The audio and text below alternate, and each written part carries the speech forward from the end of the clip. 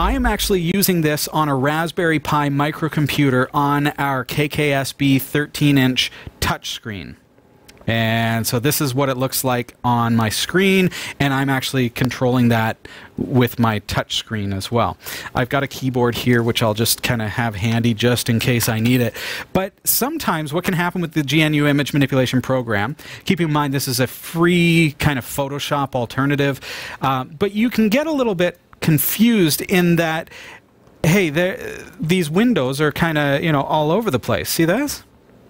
So if I want to exit the program, how do you think I do that? Well, typically, you know, we're used to pressing the X. So if let's grab this window over here, and I know you can't see my mouse cursor, so I'm just going to show you which window I am touching. I'm going to click on the X there, thinking that I'm going to close the GNU Image Manipulation Program. Well, now it's still up, but I have no tools. I can't find my way to...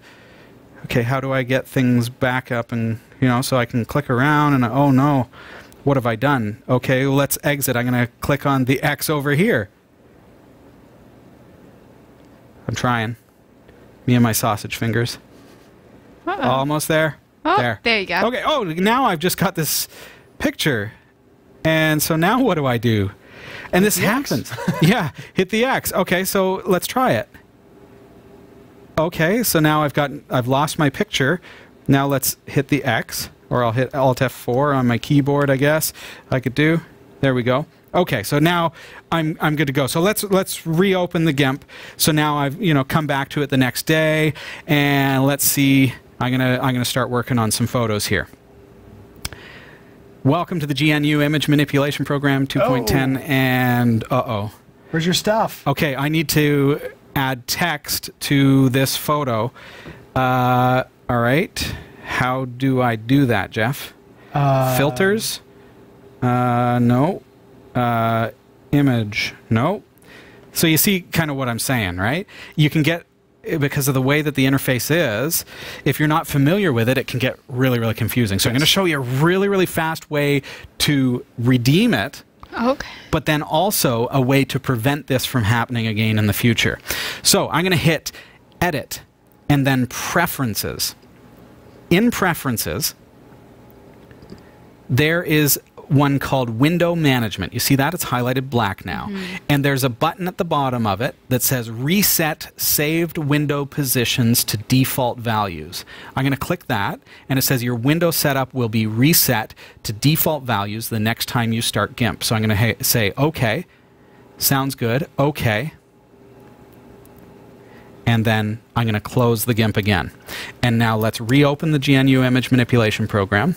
I'm using a Flatpak here. So you can install this on Windows, Mac, Linux. It's absolutely free. And now, okay, so now this has actually put me in single window mode. Now, I want to show you that, though, because you may not get that automatically. So now you see all of my tools are back. So I've got my, you know, all of the editing tools. I've got my text editor. There you go. So I can change my font and all that kind of stuff, right? I've got it back.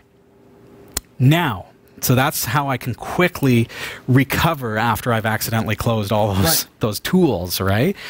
Really, really fast way to fix it. But then, again, now we saw really briefly there what's called single window mode. So now what I want to do is I want to actually click Windows and then see at the bottom there? Yeah. Single window mode. It may or may not be the default on your system, but by doing that now, when I maximize that window, it's all part of the interface. So these buttons and everything are now integrated into the interface. So you're not going to accidentally close them. There's no X there anymore. So now if I hit the X, it actually closes GIMP. And I have to reopen it again. Let's reopen it and see what it looks like now. Now remember, I'm running this on a Raspberry Pi 3, not a B+, just a 3B, and it's running pretty good. Yeah. There we go. So let's open an image. And now it's actually opening it within the same window. So I'm not going to have that problem anymore where I'm losing things. And now if I click an X here, I can actually close the image. But there you go. So a real quick fix for the GNU Image Manipulation Program. Grab it at GIMP.org. And do check out single window mode if you're fairly new to the interface. Why would you want it in separate windows? Any guesses? No. She's like, that's stupid. In case you use dual screens? Oh, for the win. I use triple screens, Jeff. Oh, I okay. have a monitor right in front of me that is turned vertical, so it's actually like this. Yep. In front of me. Then on either side, I have my tools. That makes sense. And I can drag things from screen to screen, and I can do all the editing that way. So in that That's way, it works very, very well, and I can actually maximize each window to each screen, and it's fantastic. But if you're using one screen, yeah, oh, it's fantastic. That's cool. But as you're just learning or you're using just one screen, switch it to single window mode. It's going to save you a lot of grief. Yeah.